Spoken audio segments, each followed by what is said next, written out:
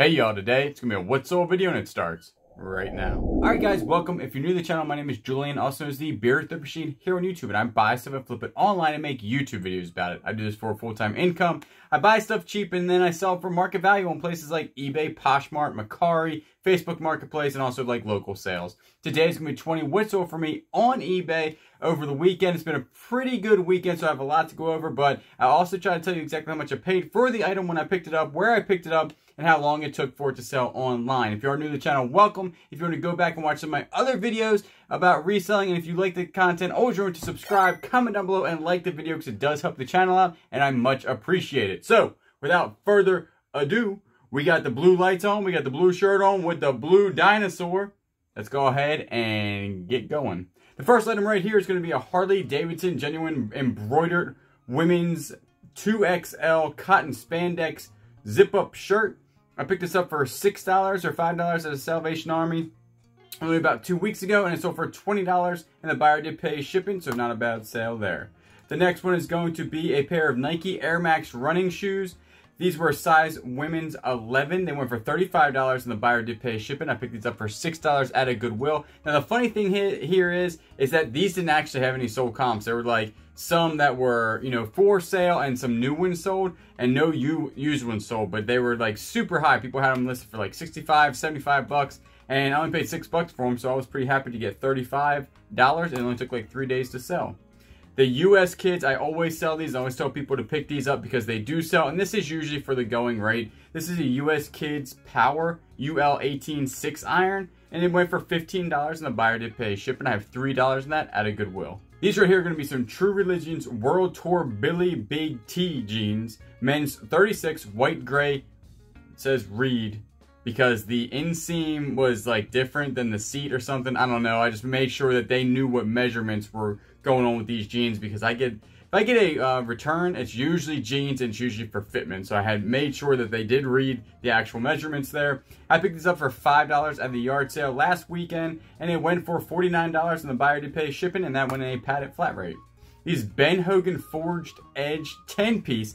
This is a pretty good one. I mean, this was a 2 through sand wedge, so it had all the wedges there and almost the complete set, but it was just missing the 1 iron. And this went for $145 and the buyer did pay shipping here. I picked this up, I usually pick them up for like $3 a piece, so that would have been for 30 bucks.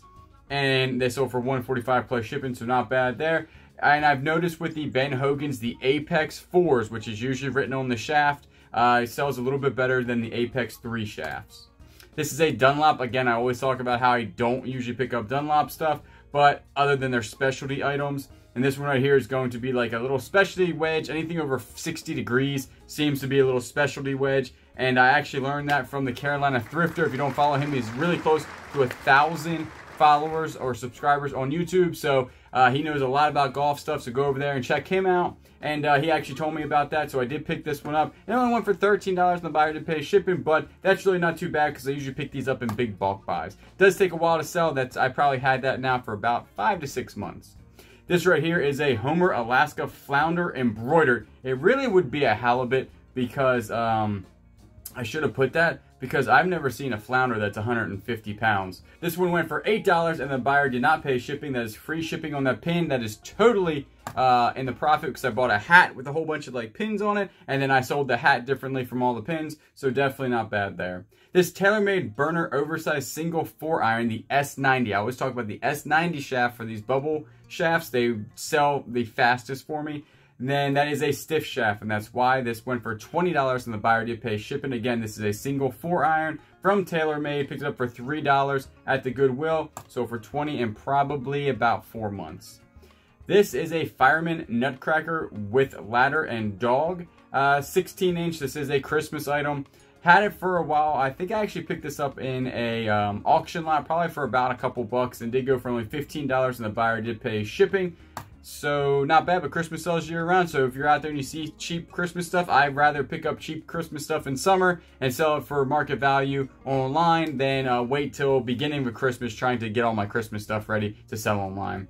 This is a 35-piece 1/4-inch shank router bits. I just picked up a huge lot of tools. To be honest with you, half of them weren't really worth anything, and the other half were worth way more than I thought. So I picked everything up for like 400 bucks, then picked some golf clubs up for 100, and I've already listed well over $1,000 just in tools. And then this was part of it. This is not a name brand. If this was like Craftsman or Bosch or some other really high-end like brands, this would have went for a lot more money, but this was actually like the Harbor Freight brand, and it still went for $25 plus shipping, and that went to Puerto Rico. These were actually in the tool lot, and they were Phillips Norinco Quadra 7 action replacement heads, and they were brand new, never used, went for $40, and the buyer did pay shipping, and they took about 3 hours to sell. Same with the router bits, they only took a couple hours to sell. This Tested Bearcat. This was a 16-channel, 10-band police, fire, weather, radio scanner. Went for $39.99. The buyer did pay shipping on this. This was also in the tool lot, so it took only about a day to sell. Another N-scale. Now, I'm actually running out of trains, and it's very sad that I'm running out of them. This one went overseas. Now, I have to say, probably about 50% of these trains now have gone through the global shipping network. I have nothing into these, and this one for $19.99. The buyer did pay shipping, but I'm telling you right now, I will be on the lookout. I don't know if I'll ever get that good deal. If you haven't seen that yard sale video, I'll actually link it down in the description, because I didn't know really what I was buying, and it was just an insane deal. So N-scale trains definitely sell really well. This one, 19 bucks, and the buyer did pay shipping. This one right here is going to be a Cleveland Launcher 8-iron. This had a Senior Flex, and Senior Flexes always sell like really fast and really good. This one went for $26, and the buyer did pay shipping. I have $3 in that at a big bulk buy. These vintage wrenches I've had forever, probably more than a year, and this stuff usually does sell. Like old wrenches and stuff will eventually sell. They just don't sell for a lot of money. These all went for $10. I probably have pennies into all of them at the time of the sale, and so that's really not that bad, and I like shipping wrenches because you can't break them. This one right here is a More Than Magic Girls zip-up jacket, size large, planet, stars, moon, black. I did a whole bunch of nice keywords there because I didn't know else how to describe that. This one for $11. The buyer did pay shipping. Took about 6 months to sell, and I got it for free. These right here are some Asics Gel Nimbus 15s. Women's running shoes, size 9, in super good condition. They were purple and neon. They did go for $29.99 plus shipping, and I got them for $6 at a Goodwill only a week ago. This one right here I picked up for $2 at a Goodwill. Brand new hat, had a nice patch of the American flag on there, and it did go for $25, and the buyer did pay shipping. That also went through the global shipping network. I don't know if anybody has noticed that, but the GSP that's through eBay, the global shipping program, has really been on fire for me. I would have to say, like the other day, I probably had 4 or 5 sales in one day just from overseas buyers, so that has really ramped up. So if it's ramped up for you, go ahead and tell me down in the description how GSP is working out for you, because I'm telling you right now, I am making a ton of sales using it, and it usually works out pretty good. This one right here is going to be a vintage Stanley adjustable framing quick speed square, made in the United States. This was also in the tool lot. Now these right here, like, to look at this is one of those things that you might hear me say, and then you go find one at a yard sale for $1 and it never sells because it has to be made in the United States. You know, Stanley's a good brand. It has like the quick speed adjustable framing on this one. So there's a whole bunch going for this to actually go for 20 bucks. So I thought that was actually a really good price. And this one for $20 plus shipping. That was in the big tool lot that I just picked up, so only a couple days to sell. This one right here is going to be a Penn 4400SS spinning reel, parts only. I'm always harping on these old made in the United States Penn reels that are gold. This one literally did not reel, and that was told in the description.